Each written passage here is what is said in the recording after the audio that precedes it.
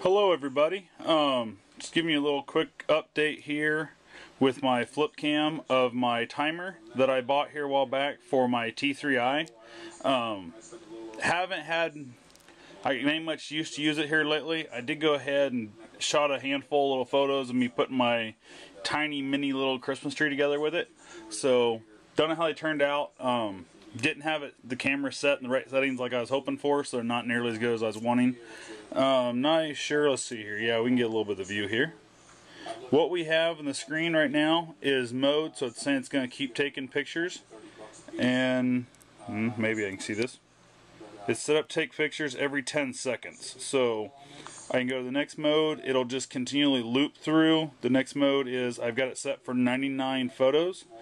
I have it set at 99 photos because most of the stuff I'm doing, I'm not setting up for like a 10-minute time frame or a 2-hour time frame, whatever. It's just while something's happening, whether it be a sunset, whether it be whatever. I'm a big fan of setting on 99. Rarely ever do I take all the photos, but I can walk back over and I can hit stop real quick and it goes ahead and shuts itself off right away. So I'd much rather have to come back over here and turn it off than have it shut off as something cool starts to happen. So this in here is actually the start timer. You set this up to when do you want your first photo to be taken.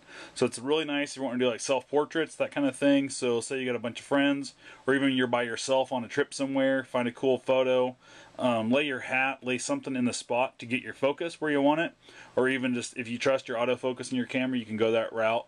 I'm not a big fan of autofocus, but you can pull it that way. Then go ahead and set that for up to 99 hours, I believe is how far it'll go out. It's ridiculous length of time, and that's when it'll take the first photo. And then if you have it set up for every 10 seconds, it'll continue to take every 10 seconds. So let's say there's something you're wanting to do, it's going to take you, say, a minute to get over there. You can start the photos in 1 minute, and then take, say, 10 photos every 10 seconds. You can change this from as little as 1 second or as fast as your camera will allow you. If you're running a lower end camera with a slower burst shot or refresh rate on it, it might not be able to go that fast. All the way up to, again, 99 hours between photos. So it would be something if you're doing some real slow long-term photos. Say you're having a new garage built, or there's a new building in town that you have permission or you have a safe spot you can put your camera. You can set this thing up, take a photo every hour, every 24 hours, every whatever, and then watch that whole construction come together. So it's kind of a neat little setup. It also does have the little button right here in the front, which will actually allow you just to push to take the photo. So you can just kind of, if you're doing a handheld, and let's say you're walking or you're trying to get a shot, so you're using your self, if you don't have a assistant there to hold your, reflectors or whatever, you can take this with you. It does have to be plugged in, so you can't get too far away, but the cord is, I'm going to guess 4 feet, 5 feet, somewhere in that ballpark range. So you can get within that range of your camera, including yourself if you want to do an up-close portrait. This also does have a backlit, which you can see that light right there, the little green come on. So if you're out in pitch darkness or almost pitch darkness, it does work great for that. So if you're doing a lot of night photos. The biggest problem I have with it is, as you can see, there's a bunch of tape here on the bottom. The battery door itself does not stay shut. That right there was a big problem. Spoke to the seller on eBay, and he sent me a free lens hood to make up for the fact that I got to have tape on there. The biggest concern I have right now, besides the fact it's kind of ugly, not a big deal, most people aren't looking at my timer, is the fact that I don't get to take the battery out as easily now. So I was planning on taking the battery out, flipping it over every time I got done using it, just to save the battery. So luckily these button batteries is what it is. They last a really long time. This thing is not taking much juice, and they're fairly cheap. So the one thing I did almost, I guess, for to show you guys, the little arm here on the side is the little switch to change the time.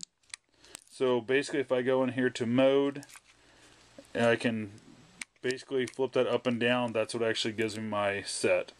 So if I want to change how many photos I'm taking at a time, you just push that in, directly in, and then see how it starts to flash there.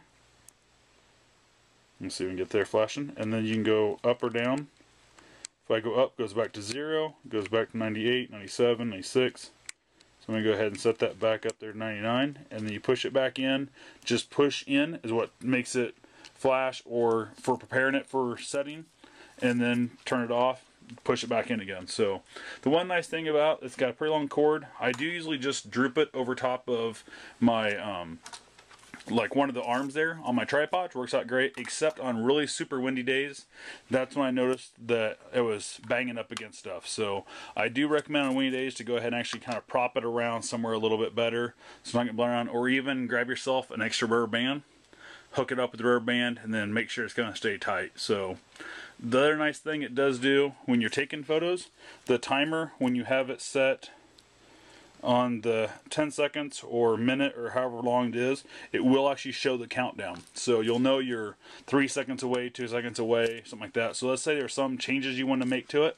You could go ahead and actually look, see what the changes are, how long you got between the next shot, make your change real quick, or even walk in front of your camera, do whatever you need to do. So that's what I got at the moment right there. Hope you guys found this helpful, and have yourself a safe and wonderful day.